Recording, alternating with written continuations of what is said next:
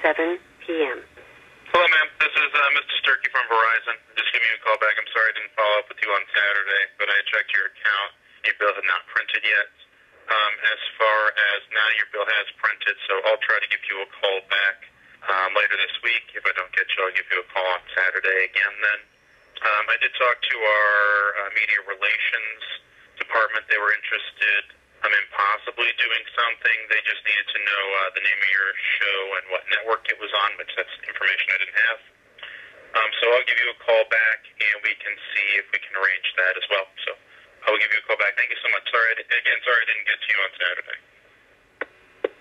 To hear received Wednesday, April 13th at 4:07 p.m. Hello, ma'am. This is... Now you should be able to see it. Yep. So you just press it and then you want. Here, can you introduce it?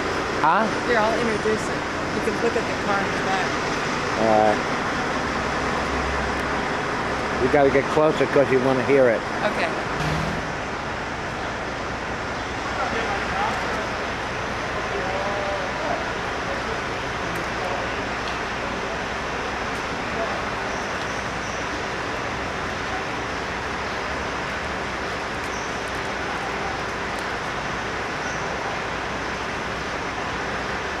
Oh, show the soapy water. Soapy water.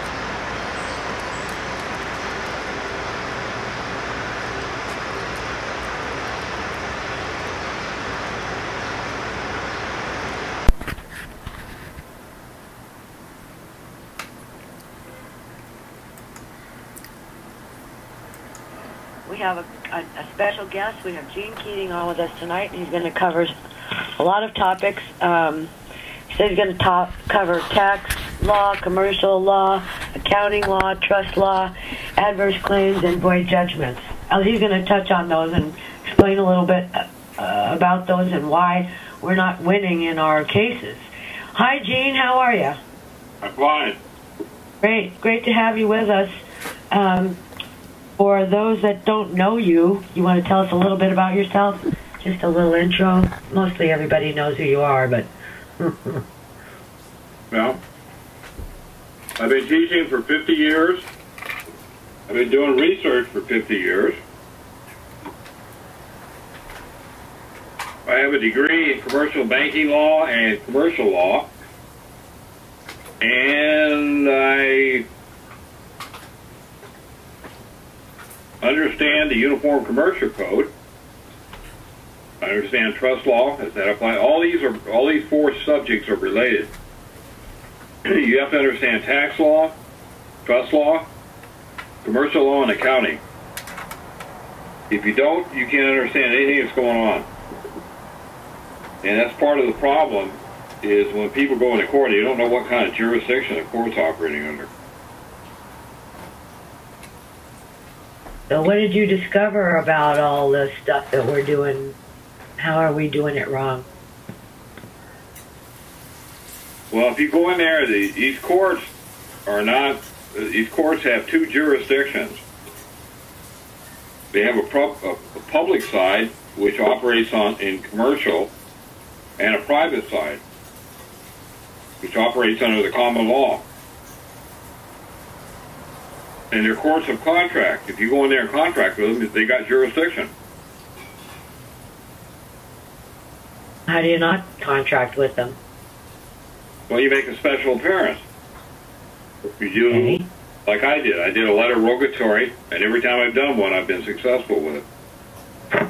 You got to read 3-501 and 3-502.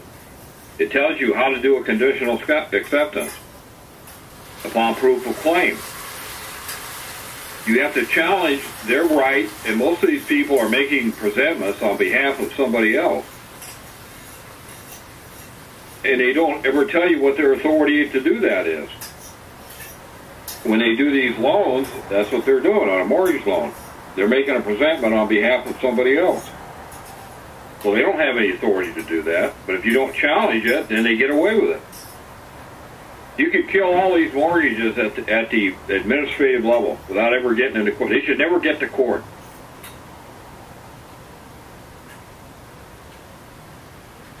What do you do if you're in a state that's not judicial, though? They never go to court anyway. What do you do in that case? Well, judicial, like Ohio's a judicial court, they file a complaint against you. I know, but in a non-judicial. Okay, well, non-judicial, they they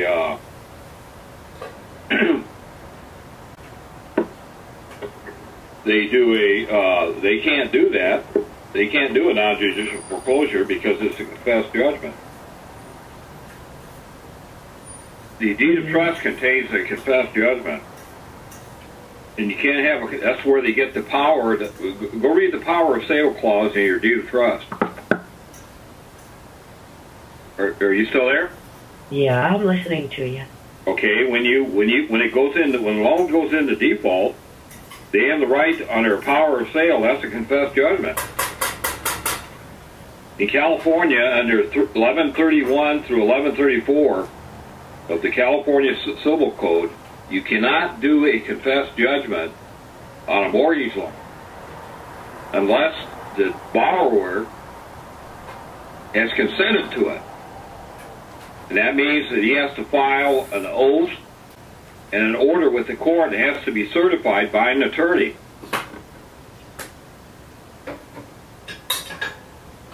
All of these deeds of trust contain a confessed judgment.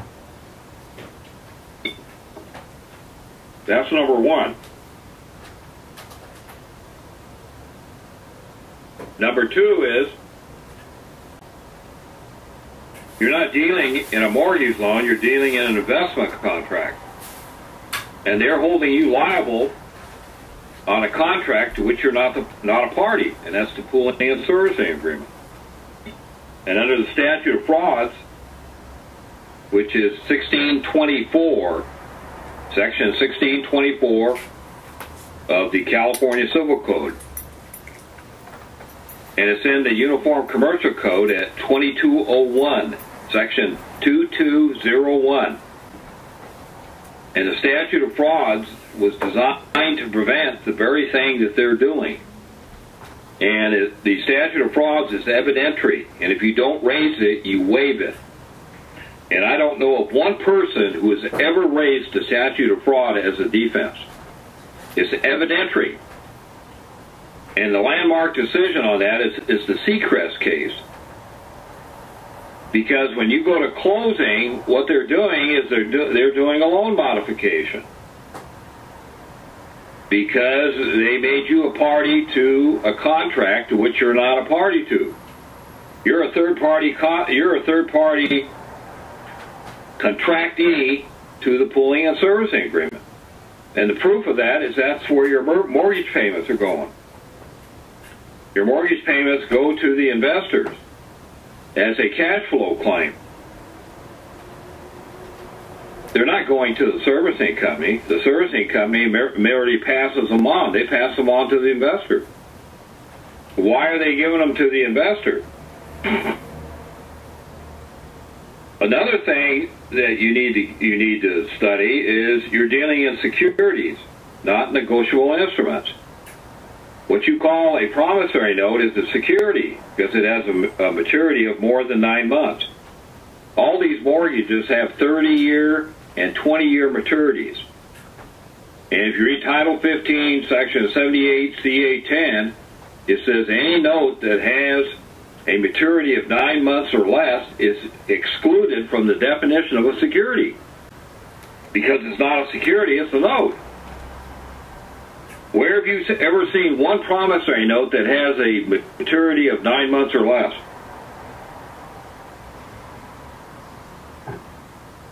You haven't. And they also, there's a disclaimer that's supposed to be in the credit application. Under Title 16 CFR 433.2, which says that the buyer or the seller takes it subject to all the defenses and claims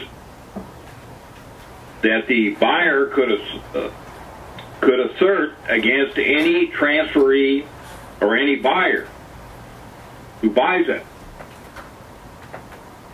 or anybody who sells it. But they take that out of all of these loan applications. None of these mortgage loan applications have that disclaimer in them. That means that you have a deed, so that means there's no holder in due course. Because if you read 3302 of the Uniform Commercial Code, a holder in due course takes it free of all claims and defenses that the payor could assert against any payee or assignee or transferee. Well, they don't take it free of that. They take it subject to your claims and defenses. Now, what are the claims and defenses that you have? Well, number one, under 3305, you have a claim in recoupment, which is a counterclaim. And that's the same language that's in Rule 13 of the Federal Rules of Civil Procedure. And Rule 13 says there's two types of counterclaims. There's a mandatory counterclaim and a permissive counterclaim.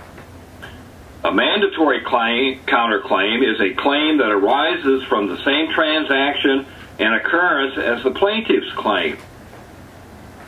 Nobody's filing a counterclaim. That's why they're running over you. You can't be a creditor unless you file a counterclaim. That's under 3305 of the Uniform Commercial Code, or 3-305. And your second claim or defense is 3306, which says that you have a proprietary and possessionary and property interest in the note and its proceeds, and you have the right to rescind negotiation of the transaction. Negotiation means the endorsement on the note. They always endorse these notes paid to the orderer. Well, you have a right to rescind that negotiation. But nobody ever does it because they don't read the Uniform Commercial Code. I've been teaching for 50 years, and I haven't found anybody in the Patriot community that reads the Uniform Commercial Code. They don't read all these applicable statutes. And when you're dealing in securities, it's governed by Article 8, not Article 3. Because what you call a note is a security, and it's a non-negotiable instrument. If you read the adjustable, and most of these subprime mortgages have an adjustable rate rider that goes with the note. The adjustable rate rider modifies the conditions of payment and it says it supplements and governs the promissory note. And if you read 3-106D, it says that it can't be a negotiable instrument if it's subject or governed by extraneous documents outside of the promissory note. And they make it subject to the adjustable rate rider and the deed of trust. And I have a dozen cases that say all mortgage notes are non-negotiable instruments. Well, if they're non-negotiable instruments, they're not governed by Article 3. They're governed by general contract law, specifically Restatement of the Law, Second Series, under Contract, Section 164, which has to do with misrepresentation, which means it's subject to rescission, but nobody ever rescinds anything. If you read 226.23 of TILA, or Regulation Z, that's 12 CFR, that's the Code of Electronic Regulations, Federal Code of Electronic Regulations. You've got to go into the electronic version. And if you go into the appendix, they have a form in there, in Appendix H. They have rescission forms. And they're called H-8 and H-9 in the appendix of 226.23. And if the lender doesn't give you, they not only have to tell you your right to rescind, but they have to give you the form to do the rescission. That's all in 226.23. Now, it says in there that it doesn't apply to residential mortgage loans. But you go down to Section H, it says that at foreclosure, you have the right to rescind the loan transaction if two things occurred. There was no mortgage broker fee charged, and you weren't given notice of the right to rescind or the appropriate form. Either one of those three things. They didn't give you the form, which is in appendix. It's an H8 form, H-8 and H-9. So you can rescind the transaction when it goes into foreclosure. They'll tell you that you only got 72 hours.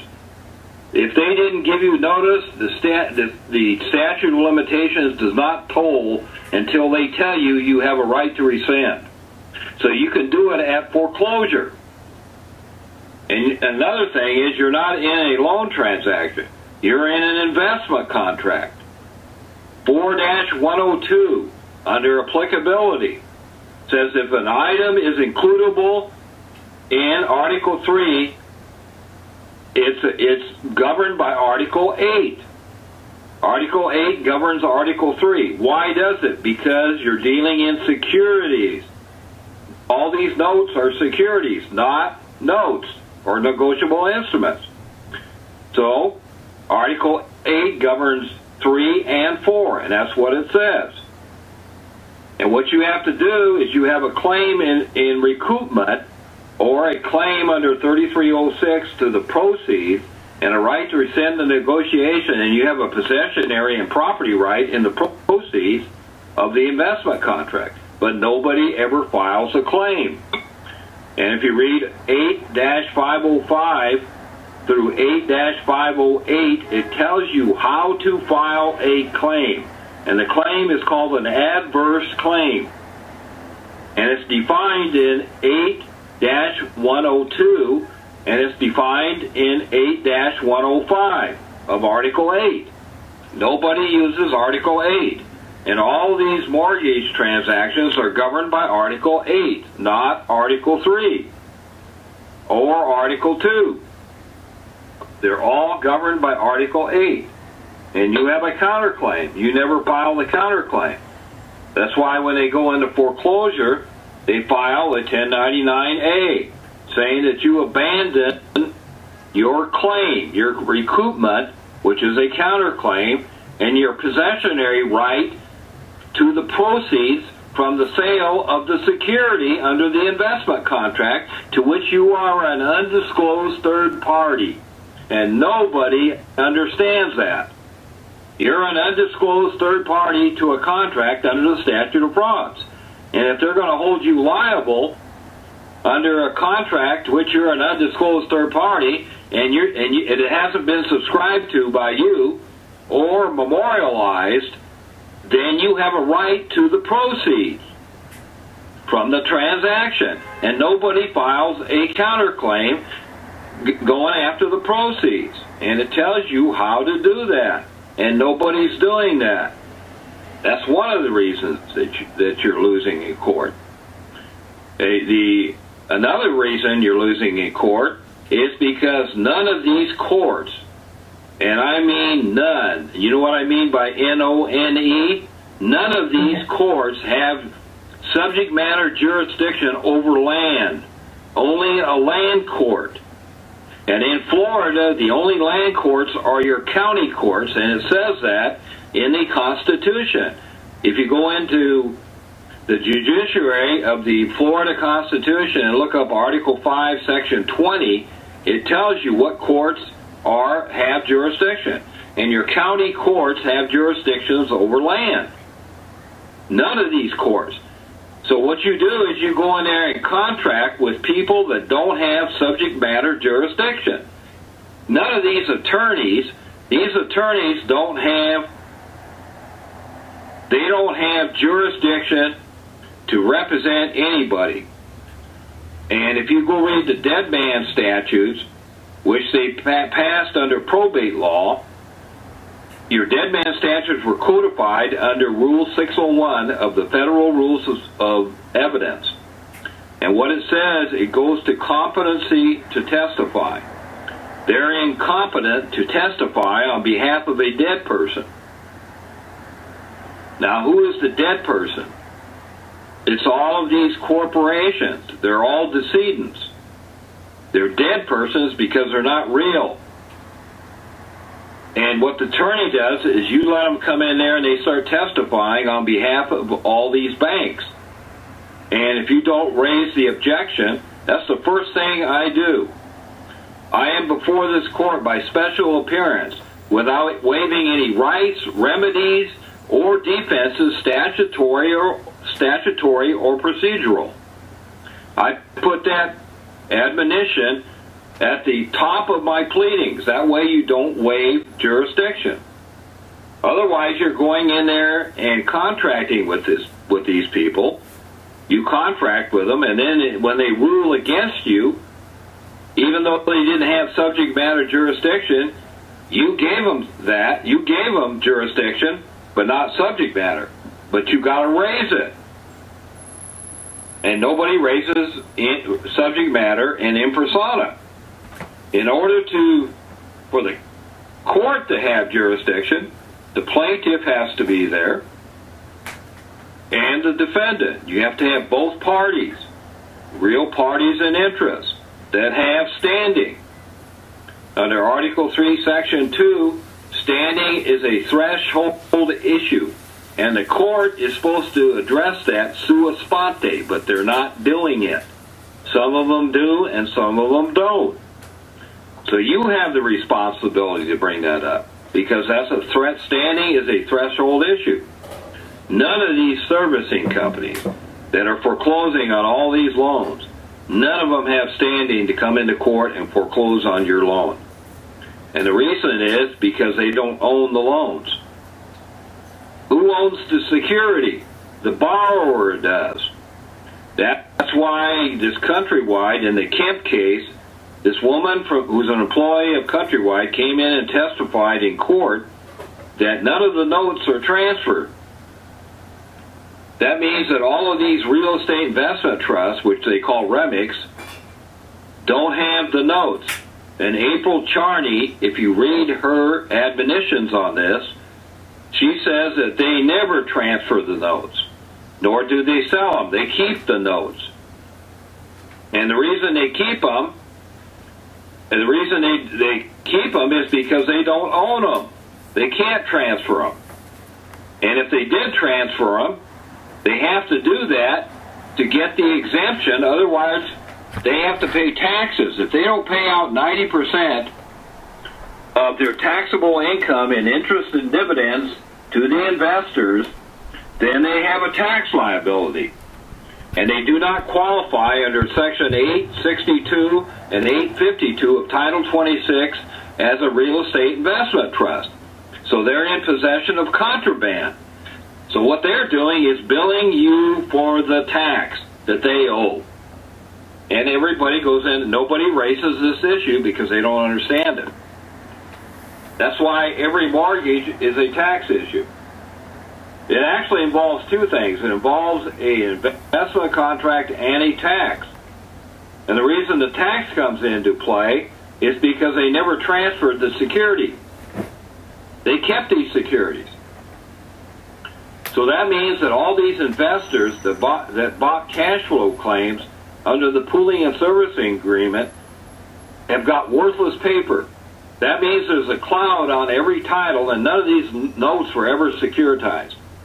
That means every B5 prospectus, an S3 registration statement, an 8K current report are all invalid that are filed with the Securities Exchange Commission, because the notes, the securities were never transferred at closing.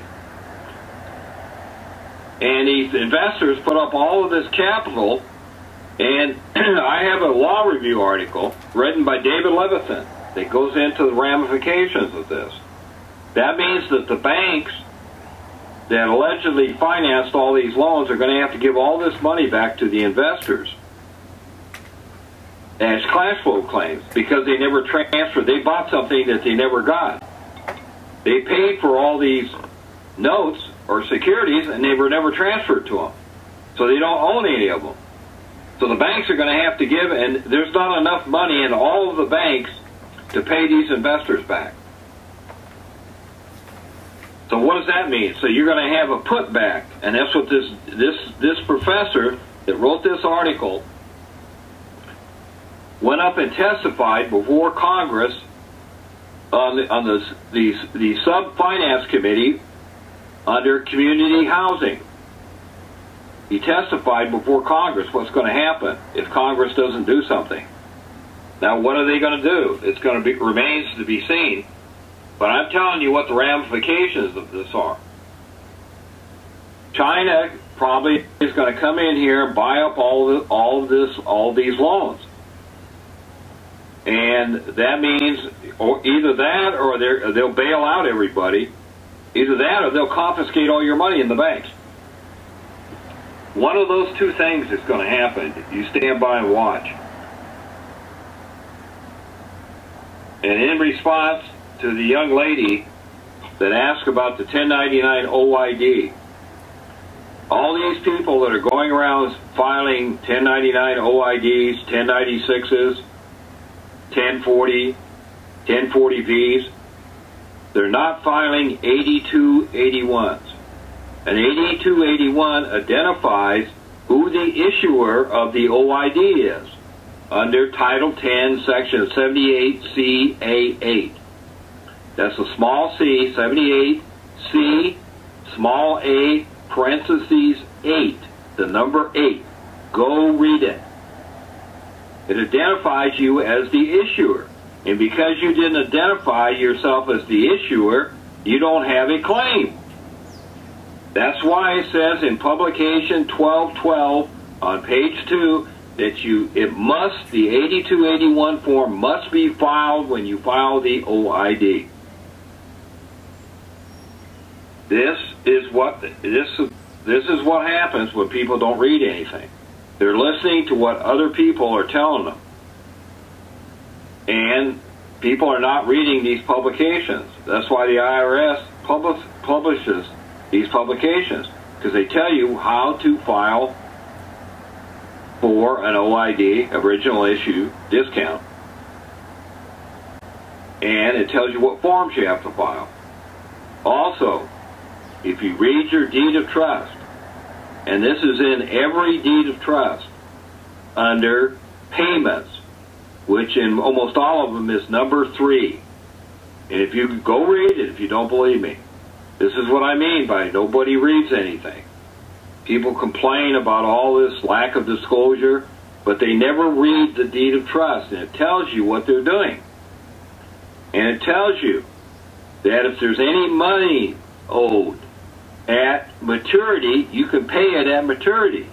So let me ask you a question.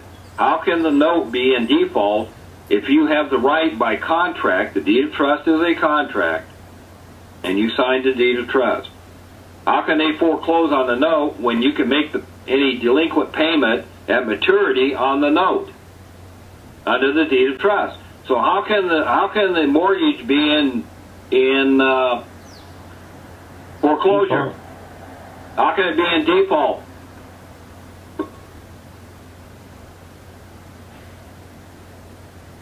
You ever heard that before? Yeah. No.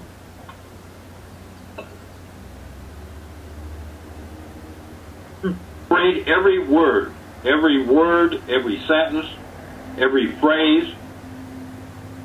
It's an unconscionable contract.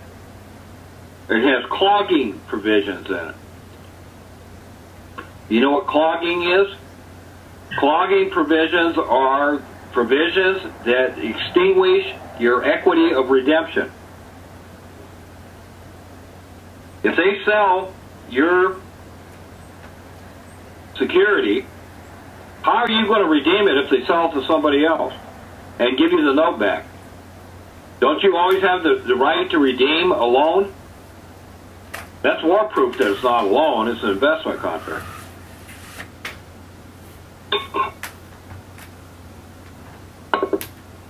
Does anybody have any questions? Yeah, hold on 1 second. Let me bring up the questions. Ohio. Go ahead, Ohio. Did you have a question? Ohio.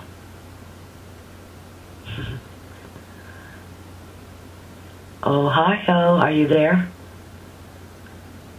Ohio. No, we forgot to mute. We want to mute. Oh, okay. *6? Oh, yeah, *6. Okay, I'm sorry. That's okay.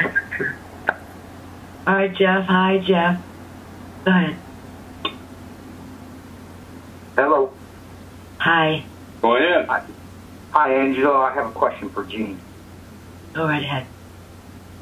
Jean, there's been another gentleman on the internet recently talking about what he calls your ABCs. His name happens to be Patrick Devine. Are you familiar with him by chance? Yeah, he's one of my students. Well, I happen to think, sir, that he is probably dead on what's going on. And evidently you must agree if you say he's your student. I haven't seen what he's teaching lately, so I don't know if he what he's teaching. So. Well, it's going along with exactly what you're saying. Is it possible that I can send you some information for you to review? Sure. Fantastic. If I could get your email, if someone would type, Angela, would you be kind enough to type an email in for me in the chat so I can send Jean some information, and then I have another question. Jean, you talk about a form. What was the form you were just talking about that must go in with the 1099 no ID? It was an 88 something? 82, 81. There's 3 forms. Okay.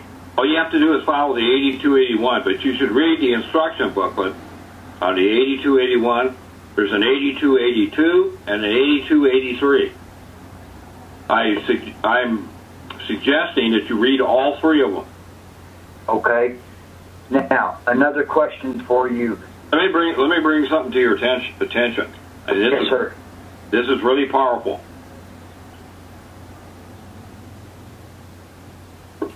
In 1951, they passed a law under Title 26, Section 2038, and Section 2514.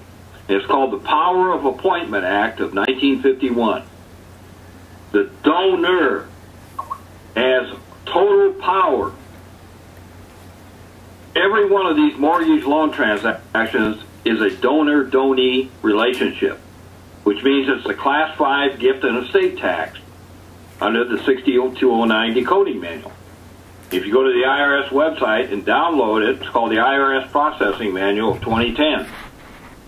If you go in there and read it, it tells you that all 1096s, all 1098s, all 1040s, all 1099s, all W-2s, are you guys getting this? All W-2s, all W-4s are Class 5 gift and estate taxes. But they have nothing to do with an income tax. And everybody's filing 1040 forms. You don't report gift and estate taxes on a 1040 form. You report income on a 1040. That's number one. All Class 5 gift and estate taxes are done on a 706 form or a 709. On a 706 form, it's a generation skipping transfer tax. You should read the instruction booklet on a 706. I go into this stuff in my classes, and we have classes every Tuesday night. And this is some of the stuff that I cover. You have, under the 709 form,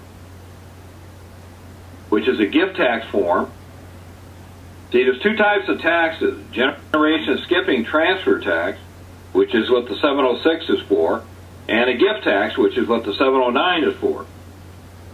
And if you go read Publication 950, you have a $3,500,000 unified tax credit. That means, if you know anything about accounting, corporations use that $3,500,000 as money. Corporations use tax credits as money. They actually will give tax credits to banks, and banks will loan money on the tax credits.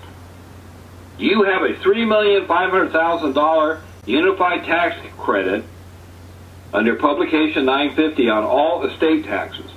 You have a $1 million unified tax credit or exclusion on the gift side. And they billed that, and if you read the 709 form, they billed the exclusion. You have it's a $348,000, and it's billed into the form. It's actually in the form. And I know that none of you wage earners that have wages make more than $348,000. What's wrong with this picture? Okay, first off, I'd like to say this is that now Patrick talks about it being very important every time you send in your 1099-A for acquisition or abandonment that you have to send in a Form 56. Yeah, you point a fiduciary. Right. So is the Form 56 and this Form 8281, are they somewhat maybe similar? No. Okay. The 8281 identifies you as the issuer of the OID. Okay. That's why they're penalizing people on these OIDs. Okay. Now, let me ask you, if you would, here for me. I always go back to McFadden's speech on the floor of the House in the 1930s, sir. And he says, Mr. Speaker, if this bill becomes law, a Scottish distiller will be able to draw up his bill and present it to the Federal Reserve window and have his money before he ever produces the whiskey. Now, I didn't write that, sir, but that is what it says. Then that means that each and every one of us are running a corporation. We on this end have tended to call that the straw man, but it's a business. And we have the ability then to draw up our bill and send it to the Federal Reserve window and get our money every year before we ever start doing business in our particular businesses that we might call Jean Keating all caps or Angela Stark all caps or whatever. Am I wrong, sir? No, you're absolutely right. I can show you how to do that. So every single one of us have the power individually, without going and getting involved in a big group. If we just learn how to run our banks, we have the ability to take back and inherit what the Bible might call the kingdom of God. Would you argue with that? You're absolutely right. Okay. So, in other words, what the wizard told Dorothy in The Wizard of Oz was, all you had to do was click your heels together. The remedy's been with you the whole time. Would you agree with that? Yes, it has. Okay.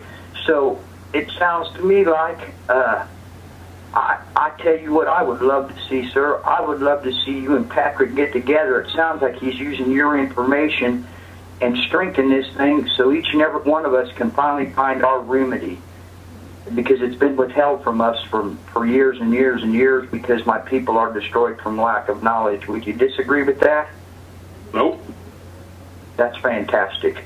We have special drawing rights on the IMF. Did you know that? Well, that sounds to me like what I'm saying is all we have to do is take our...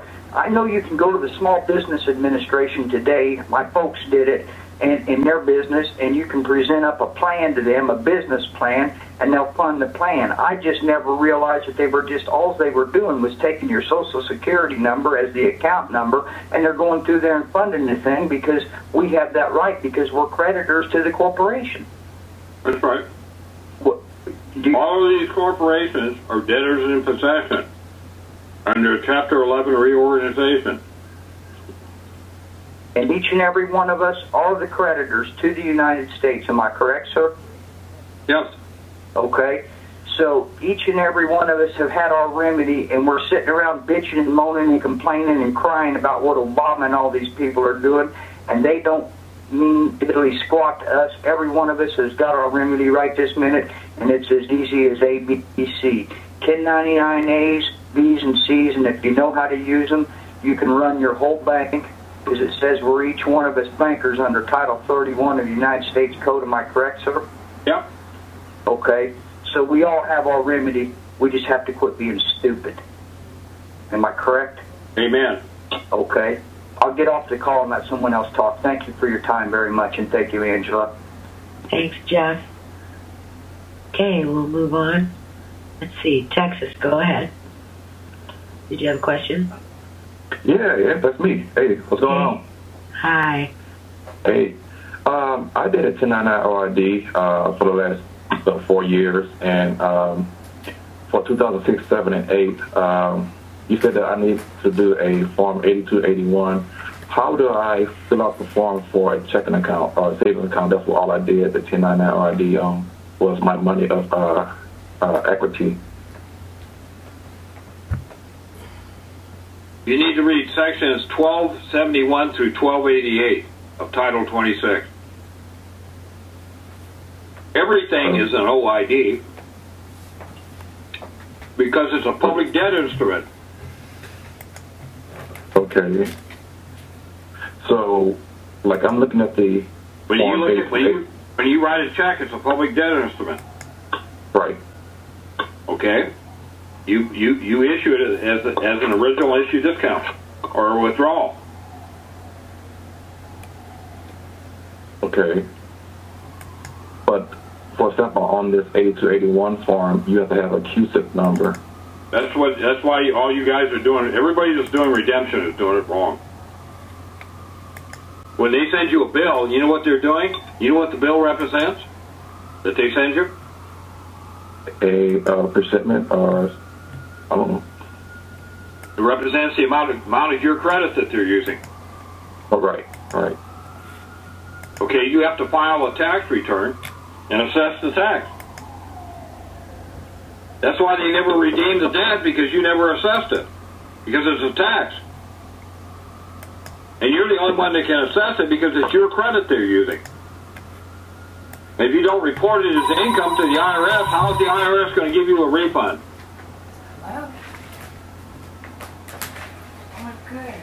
So that's where the 1099 OID comes in. I report it as income.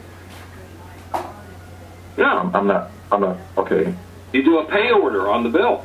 Pay to the order of the Department of Treasury. Charge the sum said to the person that sent you the bill, the utility company. Then say credit or credit it to the, then you put credit to your account and put your Social Security number there. But that sounds like A for B. Little bit. Well, it's not an A for B. It's a money order. Okay. You're paying the tax to the IRS, and then the IRS can turn around and bill the account of the person that sent you the bill. You're not doing that, so they're billing you for it. They're double dipping. They go into your account and get the money, and then they send you the coupon, which is a check. And you never use the coupon. You send it back to them, so they take the coupon and they keep these coupons. And they're their check. That's a check. Plus the check you sent to them, you paid them twice. They're getting paid twice for every transaction they do with you.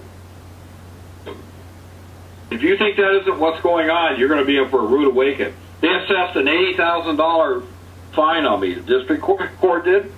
I did a pay to the order of, and I never heard from them again. They have to pay the tax on $80,000. Remember, every bill is a tax bill. Okay. So you said that I would take each bill that they send me, do a pay to the order of, and I send it to the IRS? Yeah, and you send the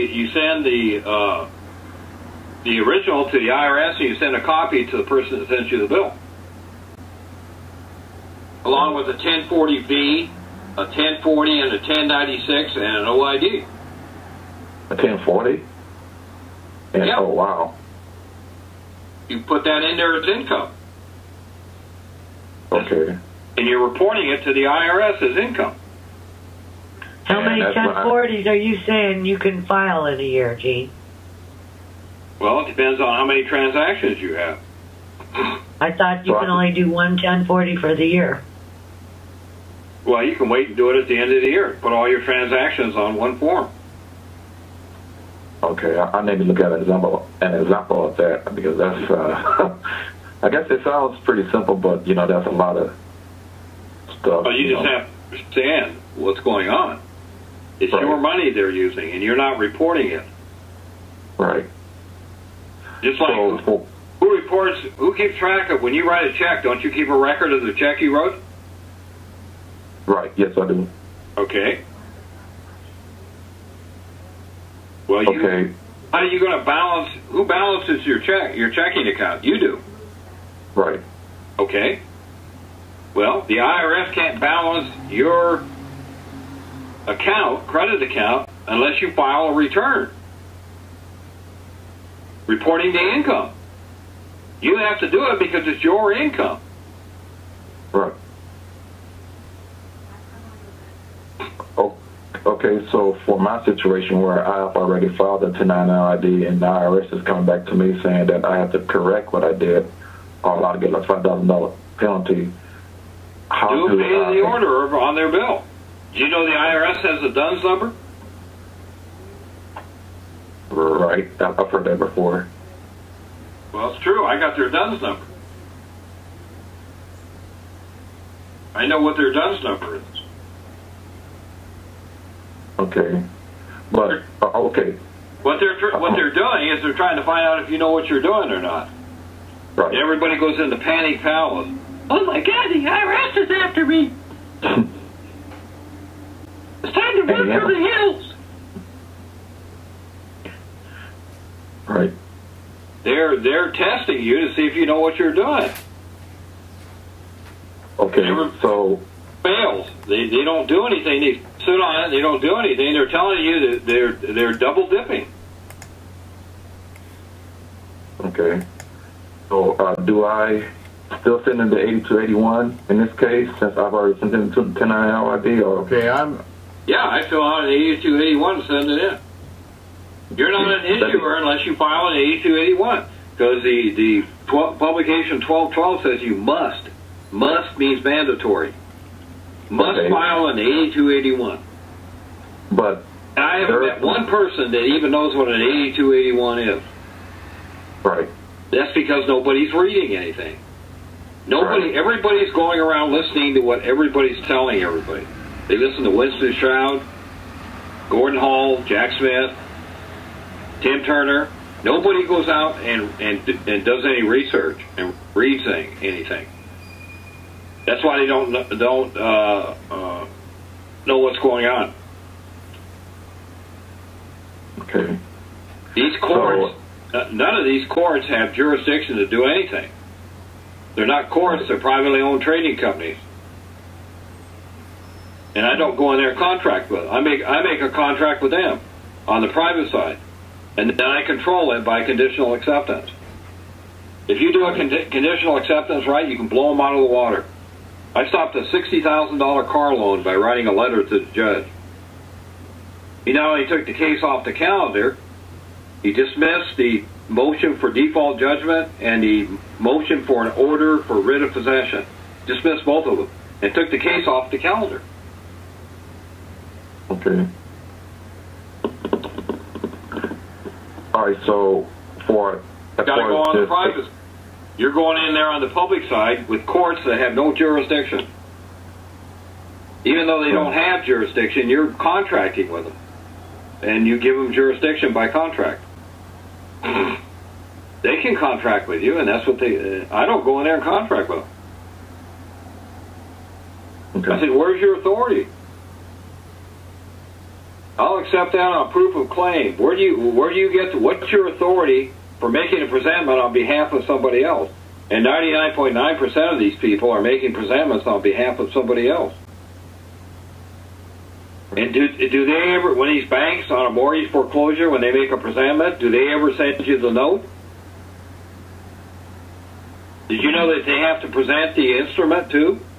Not only do they have to tell you their authority for making the presentment on behalf of somebody else, and they're all doing it, but they have to give you the instrument. They have to exhibit the instrument.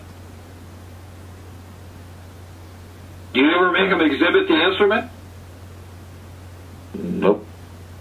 Did you know that if you get the abstract of title, and I think the title companies are holding these, that the loan was paid in full at closing? It actually says that.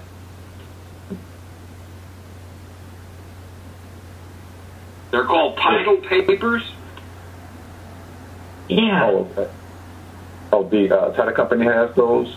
Yeah, they have the abstract of title, which is a record of the deeds and the notes and all of your loan papers, where they've been, who's using them.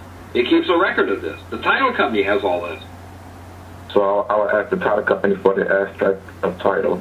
Yeah, tell them you want to know who the errors and omissions, who's holding the insurance policies on errors and omissions. Did you know you have an error and omission claim on all these mortgage loans? Mm-mm. No. Did you know that under RESPA they cannot receive any kickback on a mortgage loan, on a federally funded mortgage loan, and all these notes are federally funded? They call them mortgage loans. I'm calling them what they call them.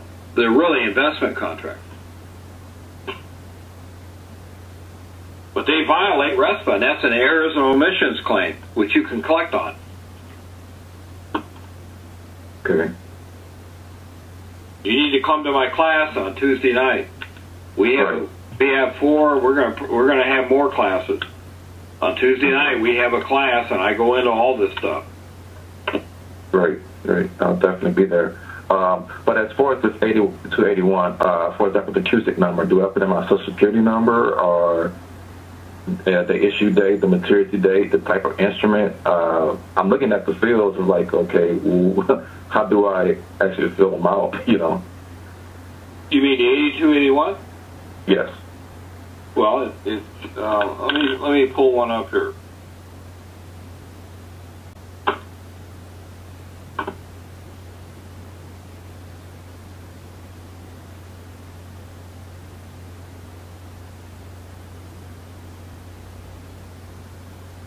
This is how you identify who the issuer is. Right.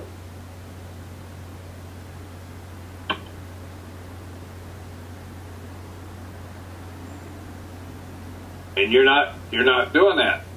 Information returned for publicly offered original issue discount instruments.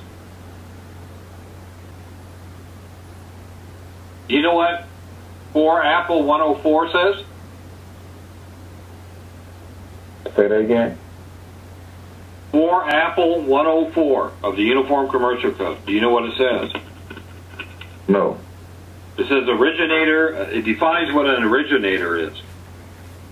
Originator of the first funds transfer. Okay. When you go read 3105 of the Uniform Commercial Code, it tells you who the issue is and who the issuer is. And it says under subsection C, so under subsection A, it defines what the issue is. That's the first payment order on a funds transfer. Number C defines what issuer is. And it says an issuer is the drawer and the maker.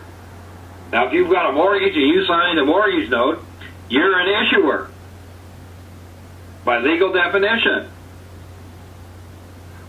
Does that tell you anything? What did you sign? You endorsed the security. Well, don't you have a proprietary interest in the proceeds from the sale of that security?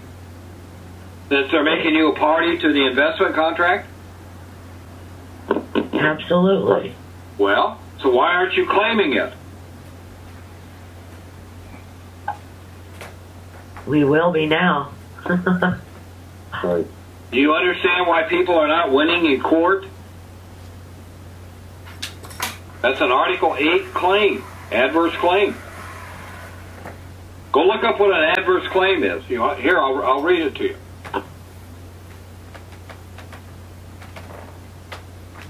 Let me pull up the UCC and I'll read it to you. And you can see how this thing works. Cool. This is what I go into on my classes. I'm giving you manna. This is manna from heaven. But they said manna didn't have any taste to it. Well, this doesn't. This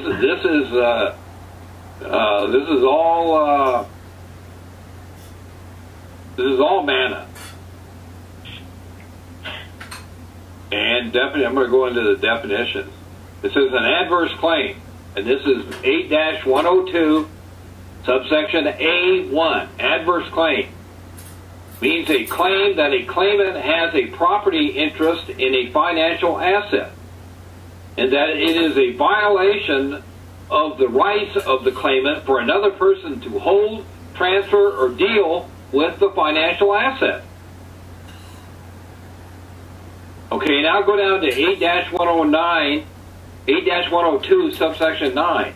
It says a financial asset is a security. Well,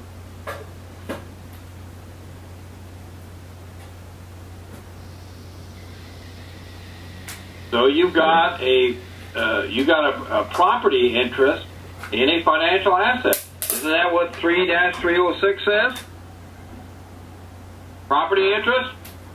Mm-hmm.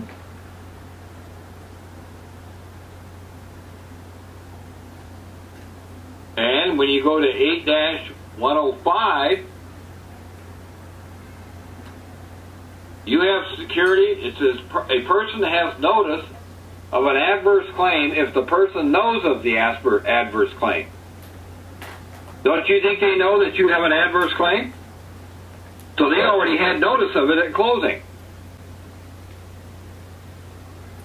And aren't they aware of facts sufficient to indicate that there is a significant probability that the adverse claim exists, and it deliberately avoids information that would establish evidence of the adverse claim? Don't they have a duty imposed by statute or regulation to investigate whether an adverse claim exists? And don't they have knowledge that a financial asset or interest therein has been transferred? All of this, 8-105. And then you go to 8-505, it tells you how to file the claim. Oh, they're going to love me. Right. This is what you call love at first sight. I'm going to have to listen to this call again anyway. But you funded the whole thing. If you read on the internet, they have an affidavit written by Neil Garfield that goes into this whole thing. The only thing that he's not correct in, he says the money came from the investors on a what they call a pay forward. In other words, before they ever had a borrower in place, they had the capital, so that the investors put up the capital for these real estate investment trusts before they ever had a mortgage loan. But they did it on the condition that you put up a security. Doesn't that make you the creditor? Wasn't the capital that the investor put up predicated on the security that you gave to the servicing company at closing? Right. Your bippy it was. So didn't you give them the instrument or the capital for the investor's money? And wasn't the pay forward done by the investors before there was ever a loan in place?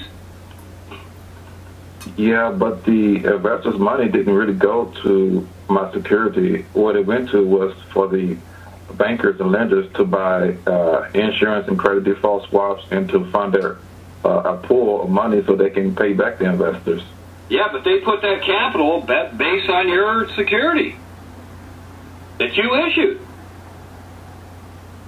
That gives you a proprietary interest in it.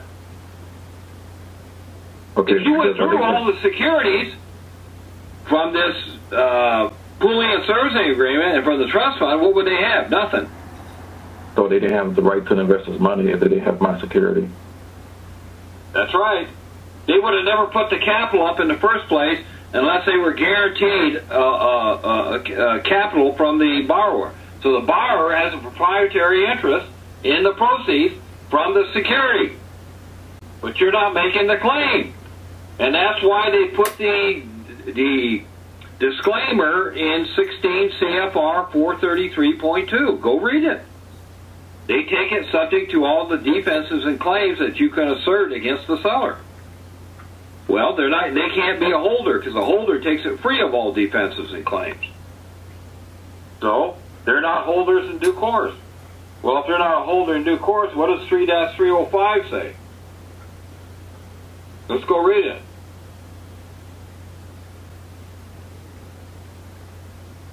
You wonder why you're losing in court? Read S-305. Because we're not treating this as a contract. Defenses and claims and recoupment. Recoupment. That means counterclaim. Go look it up. Yeah. Okay. Definitely have to listen to this call again, like I said, and go through all that stuff. But if you go read C, read S-305C, it says an obligor is not obliged to pay the instrument if the person seeking enforcement of the instrument does not have rights of a holder in due course. What does that tell you? If they're taking it subject to your claims and defenses, are they a holder in due course? Right. Oh, no. Well, doesn't that say you don't have to pay it? Right. Well, so why are they foreclosing on your property when they're not a holder in due course? Because they're stealing the property. Because you're not raising the defense. That's why. And you're not in a land court. You're in a privately owned trading company.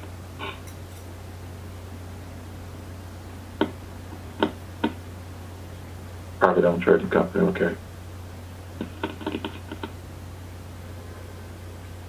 In California, you know where the county courts are in California? Go read your Constitution.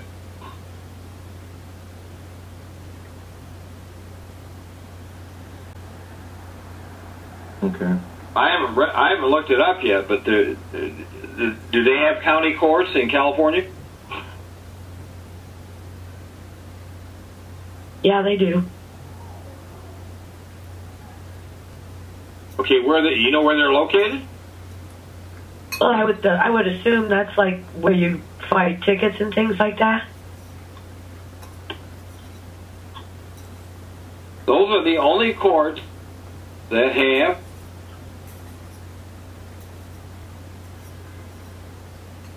jurisdiction over land. None of these courts have jurisdiction over land, and nobody's bringing this up. They go in there, and these courts are running over them.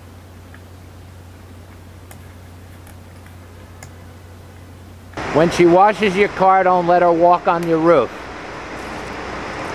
we have to wash all the soap off. And make sure you have insurance, so if she falls off your car, she won't sue you.